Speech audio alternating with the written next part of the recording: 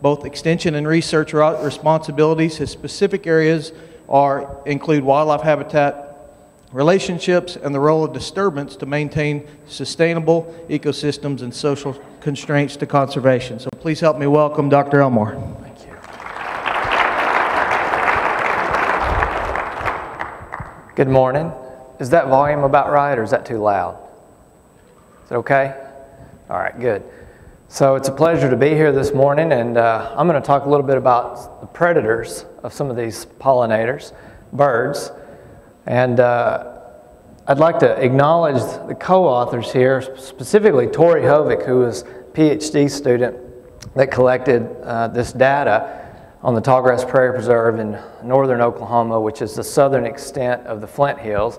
Although, just to be contrary, Oklahomans call it the Osage Hills, but it's the same ecosystem, the same plant community.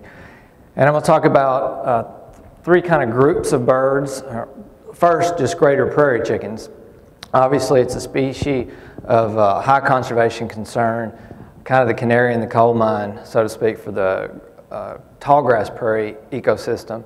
So it's one that there's a lot of concern about its decline, although we hear a lot more about lesser prairie chicken. Greater prairie chickens are have significant issues. They've been absent from most of their distribution for a very long time, and the Flint Hills is kind of one of the last strongholds. Then I'm going to talk about breeding birds in general, the passerines that occur in the Flint Hills, and then lastly, a winter bird community, which is grossly understudied grasslands globally, including the tallgrass prairie system. This was part of a large USDA-funded project, Department of Agriculture. Tori was only one student on this project, also Brady Allred, who focused on livestock, and, both bison and domestic cattle. And then Terry Becerra, who was a postdoc that did a lot of social work, landowner perceptions, agency perceptions about heterogeneity. So I'm talking a lot about heterogeneity in this presentation, but just so you know, the way we created heterogeneity in this project is through fire and grazing. So when I'm talking about heterogeneity, it's prescribed fire that's really driving this system. And historically, we know that's what was happening. You need three things for a fire to occur: fuel, oxygen, and an ignition source. And obviously in a grassland system, there is tremendous amounts of fine fuel. So it was a very fire-prone landscape. And historically, we had lots of large ungulates running around. We've largely replaced those with the domestic bison, but by and large, in the tallgrass, or in the Flint Hills at least, the system is quite similar to what it probably historically looked like, although we've drastically changed the fire regime, as Shelley indicated. And you've probably seen this slide before. I think it's really interesting because it shows we've done a pretty good job in the United States of coming out of this down cycle for wetland birds and kind of stabilized forest birds across the United States. But birds that occur in rangelands, so deserts, shrublands, grasslands, they've tanked. And really that has not picked up through all of our conservation efforts. They are grossly below the numbers that were in the 1970s, and probably they've fallen way before we started monitoring. For a lot of these species, they were probably declining since the 1930s. Some of them maybe before that. We know bobwhite, as an example, was mentioned in the early 1930s as a bird of significant decline across the eastern U.S. So for some of these species that occur in rangelands, the decline has been long-term and is not turned around. So we talk a lot about how do we fix these systems that we've altered, and one of the ways is to try to get this fire and herbivory linked back on the landscape, create heterogeneity, variability in plant structure and composition, and there's different ways of doing that.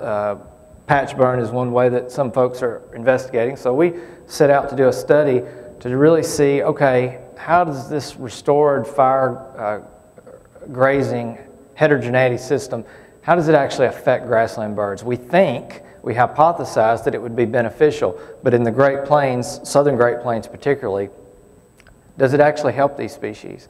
Are there higher abundance? Are they drawn to these sites? How do they use the landscape? And at what point does our heterogeneity become actually fragmentation to these species? So as I said, the three areas I'm going to focus on are greater prairie chicken, and then just breeding bird passerines and winter bird passerines. So the Tallgrass Prairie Preserve, most of you are probably familiar with, some of you have probably been there. It's a quite large Nature Conservancy property that is very well managed with a lot of different fire seasons and fire sizes. And this picture on the right, all the different colors just illustrates different times since fires, just to show you that it's a very mosaic landscape, a lot of different times since fires, different plant compositions and structures that result from a variable fire regime. So first, greater prairie chickens. The areas that we wanted to investigate was nest site selection, nest survival, thermal habitat or thermal environment, and I'll talk a little bit more about that because that may be novel to some of the audience. And then lek site selection. Obviously, leks are the areas where the males congregate in the spring to attract females for breeding.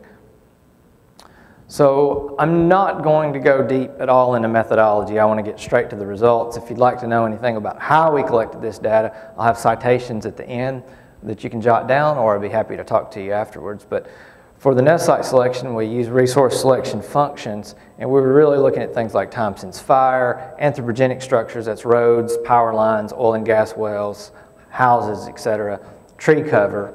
We suspected that was a big driver of where chickens were and mostly where they're not. And then, of course, distance to lek. There's a lot of site fidelity, particularly with the males, to the lekking areas. So what did we find? Well, there was really three things that were driving where nest sites were. Remember, these are nest site locations. Time since fire, distance to lek, and tree cover. So if it's above 0, so the positive values means that they are basically maximizing. If it's below 0, it means they're minimizing. So what this tells you is their nest sites are in areas that have the maximum time since fire. So in this landscape, that's 2 or 3 years post-fire. So the vast majority of the nests were in areas that had not been burned in a couple of years. They strongly avoided tree cover. They minimized the amount of tree cover on the landscape. So they were avoiding trees, favoring areas that had not been burned for a couple of years. Now that automatically throws up a little bit of a conundrum. So you use fire, and for the first year or two, they're not going to nest there, but you have to have fire to keep trees off the landscape. So that tells you that you need fire on the landscape to keep it a grassland, but not all the grassland can be burned in a single year if you're trying to increase nesting cover for prairie chickens. So it just points to the need for heterogeneity, that yes, fire is critically important for prairie chickens to keep prairies, but if the whole landscape is burned, nest site selection and survival is going to be really poor.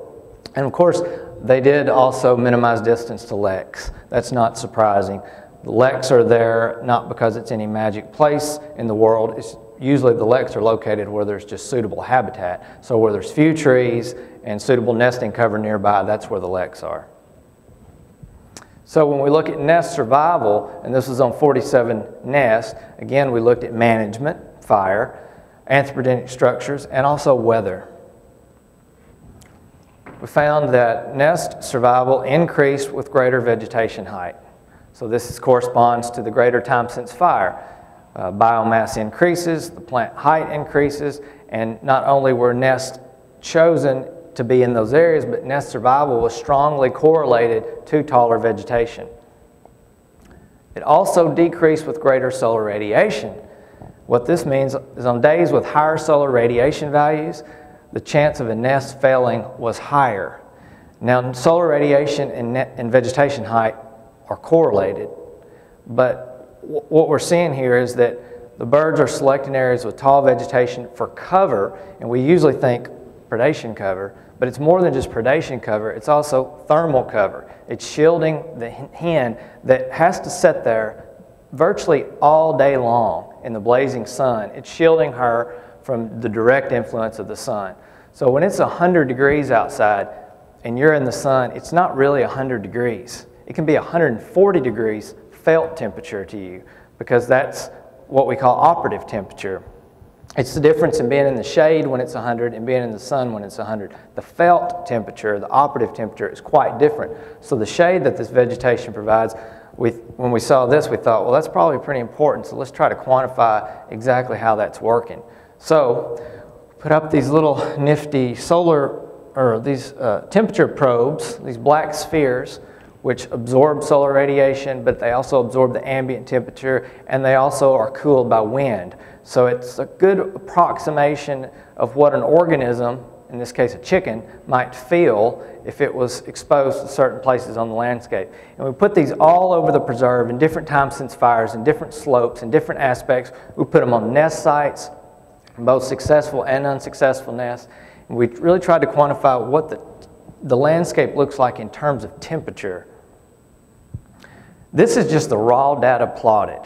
And what I want you to see is there's a lot of options for an organism.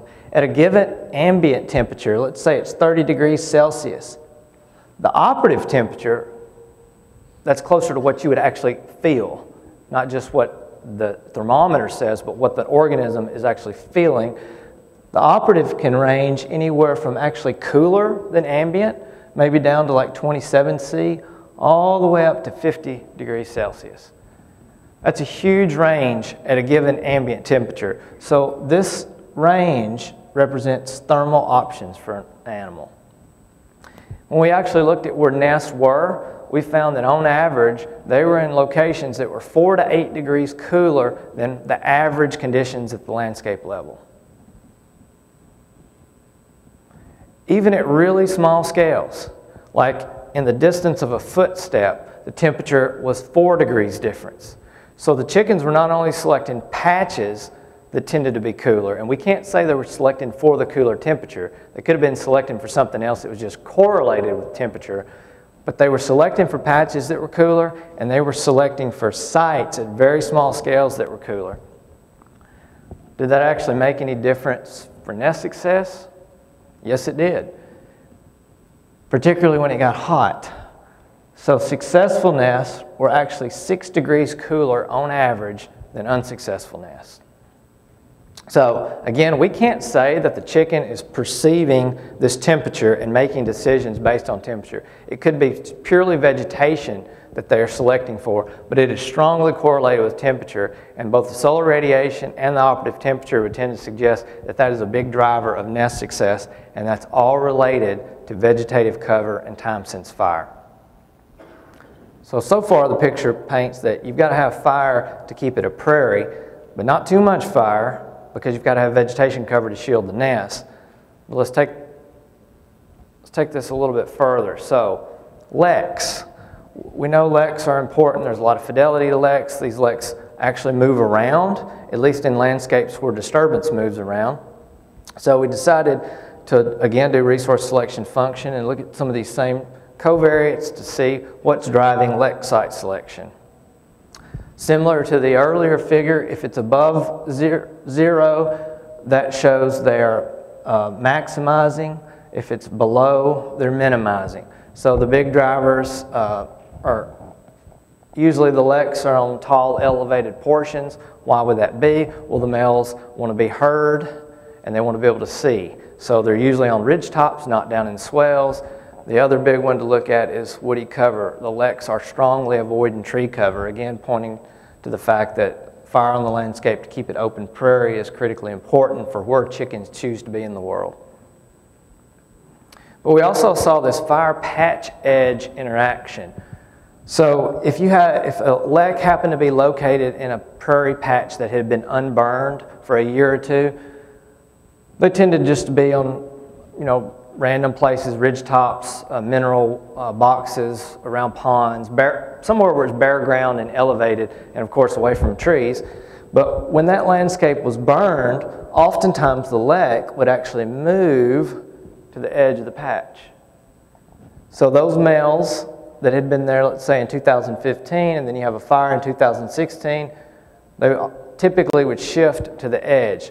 So they would still be they would be in that burn unit perhaps, but they would generally pull back to cover, which tells you something about the need for cover. They need cover for nesting. The males also need cover to duck into when a harrier or a prairie falcon comes after them on the lek. Rather than being out in the middle of maybe a 500 or 1,000 acre burn where it's a long ways to fly to get to cover, they would just pull off the edge. They still want to be in the open, but close enough that they can bail out if trouble occurs. Now, I don't have time to talk about brooding today, but just so you know, this is kind of the whole take-home message of what we found with chickens in this landscape. They're generally nesting in areas that haven't been burned in a couple years. They're generally lekking in areas that have recently been burned, or otherwise is pretty minimal cover, but near cover. They're brooding in the intermediate, the forage areas. So they're using the entire landscape for different parts of their life history. So if you want to know what's wrong with chickens in the Flint Hills, it should be clear. The whole world can't look the same. It can't all be forest. In fact, from a chicken standpoint, forest is of probably no value. They might use it a little bit in the winter for foraging on acorns, but that's about it. But it also can't all be burned in the same year, or your nest production is going to be dismal. In fact, I didn't show it here, but we had a few birds nest in the year of burn. 100% failure. Unless it was a second nest. We had a few re-nests that occurred like way into June that were in the year of burn, and a few of those made it. But by then, the vegetation had partially recovered and there was cover again. But all first nests that were in year of burn, and there weren't many, all failures. And we think that has a lot to do with high temperatures, not just predation events. Okay, let's switch gears to migratory birds, particularly species that breed in the Flint Hills. So we set up a lot of transects and sampled those transects 4 times per breeding season over 3 years. These yellow lines are actually all the transects. These are the cattle pastures. So this is the cattle portion, not the bison portion of the Tallgrass Prairie Preserve. And we were really trying to look at how does heterogeneity driven by fire influence breeding bird diversity, stability, and individual species response. And we tried to create this gradient. Bob Hamilton and the guys at TNC are just wonderful to work with. I can't say enough about that place. That created this incredible landscape spectrum that is difficult to repeat most places of the world, where basically we have these pastures that range from all burn, the entire pasture was burned, which is typical of a lot of the Flint Hills currently, all the way up to these 8-patch pastures, really a patchy landscape. So we're trying to see, can it get too patchy for some of these species, and how much fire is really needed. So we had a lot of detections, over 5,000 individual detections from 35 different bird species. However, bird diversity in the southern Flint Hills, southern tallgrass prairie is actually pretty low during the breeding season. There's lots of birds, the abundance is high, but species numbers are quite low because 94% of all those detections were 5 species: eastern meadowlark, dickcissel, upland sandpiper, grasshopper sparrow, and Henslow sparrow. And a couple of those are species of pretty significant concern: Henslow and upland sandpiper. Straight to the data. This is what it looked like. All right, so on the y-axis, we're going from low to high abundance. And on the landscape side, the x-axis, low to high heterogeneity. So this would be like the burn it all and burn a portion, but something every year.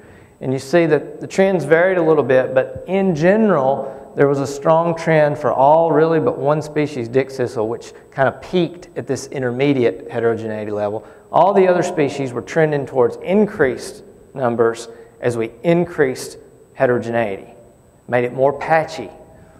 In fact, we didn't get it patchy enough, evidently, even at 8 patches. The greatest densities for all the species were in these landscapes with greater than 3-year fire return intervals. So as we increased the number of patches, the bird diversity increased, and as I said, evidently 8 wasn't the threshold. It's probably something beyond that. We don't know where it is. That's just as high as we went in this study. And this is a little bit of a confusing figure, so let me walk you through it. Basically, this decreased line indicates that as the number of patches increased, the stability of the bird community stabilized. So stability increased. So what that means is if you're in a landscape with one patch, you either burn it all or you don't, the species turnover from year to year is tremendous. Like in one year, you may have a lot of upland sandpipers. The next year, you may have none. So tremendous turnover in species. But in the landscapes that had a lot of patchiness, the overall diversity was very stable. They might be using different patches in that landscape, but the landscape as a whole was providing something for all those birds.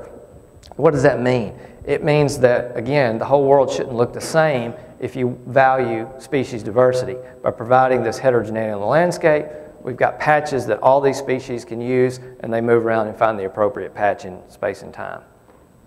Okay, winter birds. Harder to do.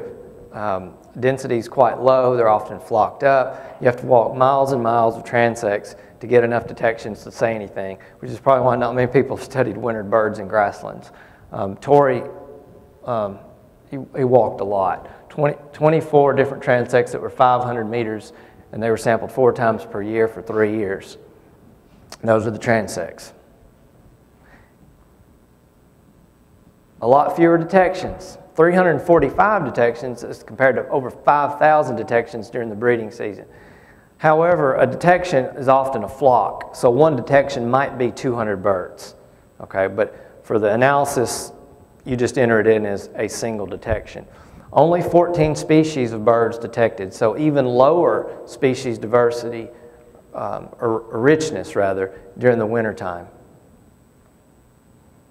And these species are, as you can see, Henslow, tree sparrow, we got meadowlarks again, pipits, and LeConte sparrow, which is another species of high conservation concern. Both Smith's longspur and LeConte sparrow are really in trouble and are species that are on the radar as far as significant declines. So this shows you the months post disturbance. So this is basically the year of burn, up to 2 years, and greater than 2 years burn. And a couple of the species were actually didn't show significant relationships. They were in all the patches. They were kind of just everywhere, ubiquitous. And those were the Savannah sparrow and the meadowlark, which are, not surprisingly, doing pretty well. We have a lot of eastern meadowlarks, and we have lots of Savannah sparrows. It's a very common bird in the United States. However, when you look at Smith's longspur, which is one that's in trouble, we find that they actually preferred the recently disturbed patch, which makes sense when you think about the ecology of the species. It breeds on the edge of the boreal into the tundra. It favors very open landscapes with very little ground cover, not only in the breeding season, but also during the wintering season. On the opposite end of the spectrum is this LeConte sparrow, which was completely absent in patches that had been burned that year. It was only in patches that had cover and strongly favored patches that hadn't been burned in 2 years. So this picture tells us similarly that if you want all of these winter bird species on the landscape should be variable. It shouldn't all look the same. And when you plot all of these species on a spectrum, this is what our data shows. That to have all of these wintering birds, you've got to have all of these different configurations of vegetation structure and composition that run the gamut of time-sense fires. Everything from Sprague's pipits, and Sprague's pipit is one that's probably going to get listed in our within the next decade, probably on the endangered species list. This bird is, I mean, it's on the brink. It's in really bad shape, and it turns out the Flint Hills is a really important place for it wintering distribution, and it actually favors recently burned areas, as does Smith's longspur. But LeConte sparrow on the other end of the spectrum. And this is really similar to probably a figure that a lot of you have seen from Fullendorf back in 2009 for the breeding birds. with the killdeer lark sparrow on one end and the Henslow sparrow on the other end of the spectrum. So what are our conclusions?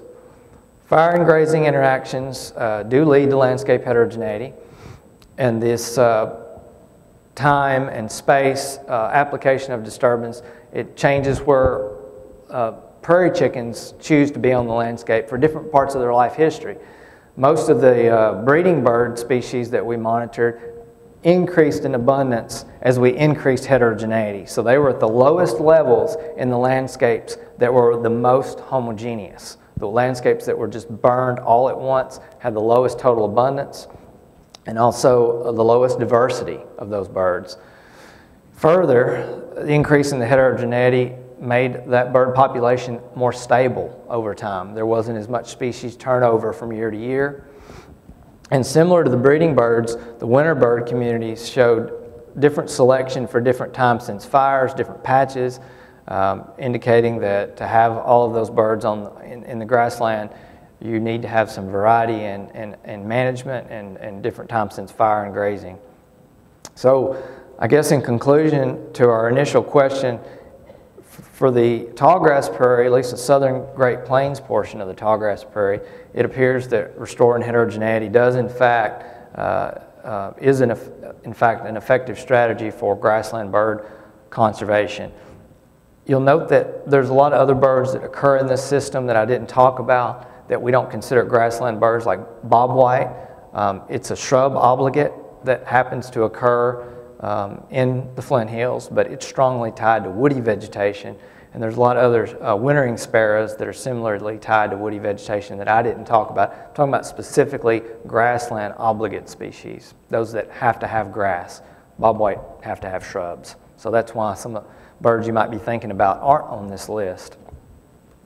A big thank you to the burn crew and led by Bob Hamilton, who's sitting in the audience. Shoot you with a laser, Bob. And we couldn't have done this without him. It's really great to have a landscape like this to work in, and we can ask big scale questions that I think are relevant not only to conservation but relevant to landowners. So if you'd like to know further information, here are the publications off this research, and then at the bottom you can go to this website and find out what we're doing currently, our current graduate projects. And then feel free anytime to email me if you have any questions. I'd be glad to talk to you. Do we have time for questions now? We have a few minutes. Anybody have any questions for Dr. Elmore? Yes, sir. Can I use a microphone? I'm not sure you need it. Short-eared owls. Yes, sir. Yeah, they do occur. Short-eared owl is the question. They do occur in that part of the world, and we did detect like one or two, but the densities are so low, we really couldn't statistically say anything about them.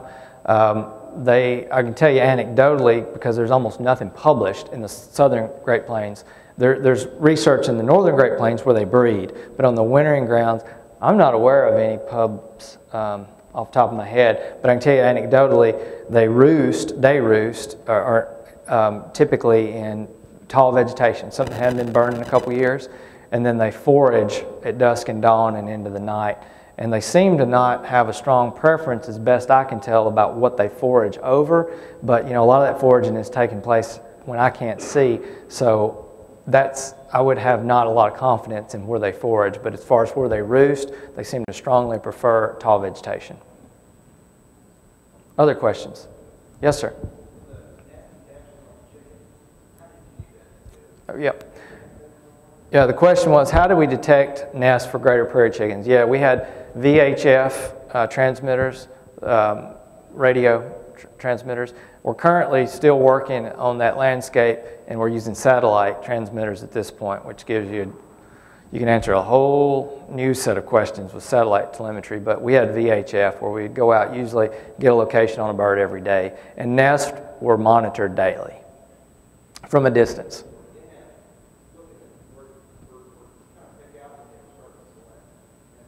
Yeah, absolutely. The question was, with the telemetry, can you kind of determine when they're starting to zero in on a nest site? You can. It's a lot easier with the satellite telemetry because we're getting about 12 to 15 locations a day. But even with the VHF, you start to see this localizing behavior, like the home range starts really shrinking down. And we see that with turkey, with quail, you know, lots of galliforms that do the same thing. Their home range starts shrinking down, and then all of a sudden, you know, you've got all the locations stacked up on one point. Yeah. And it can be quite a long period where that's happening. You know, sometimes we'll go 2 or 3 or more weeks where they're localized and like, okay, any day now, and you know they're laying eggs, and in some cases they may have already completed their clutch. I don't know if they're waiting on the appropriate conditions or what the holdup is, but sometimes it's a long period when they've had ample time to complete a clutch. And you know, I don't know if they're delaying laying or if they're just delaying incubation. We don't usually know what's going on there, but they kind of get in a holding pattern for several weeks usually before they actually start incubating. Other questions? What was the longest interval without burn, 3 years that you were looking at, or did you have something? Bob can correct me if I'm wrong, but I believe there were a few patches that were even 4 years, but what, Bob, 90+% would have been burned by 3 years? Is that fair? So not a lot past 4 years. That one slide wasn't showing like some of your best populations where the burn hadn't been for 3 years or longer? Yes, sir. That's correct. But, you know, so I gave this similar presentation in Minnesota last year at the Wildlife Society meeting, and it was a great question. They said, well, if I just look at that figure, it would seem that maybe we shouldn't burn. I said, well, the flip side is, if you don't burn, these landscapes convert to woodland. And then all of these species disappear. They're grassland obligates. So there is a balancing act. You know, fire is the only thing that keeps it grassland, but at some point, if the whole landscape is burned, there's no cover. Let's give Dr. Elmore a round Thank of y'all. applause. I think he'll be here for a little bit, answer a few more questions with us.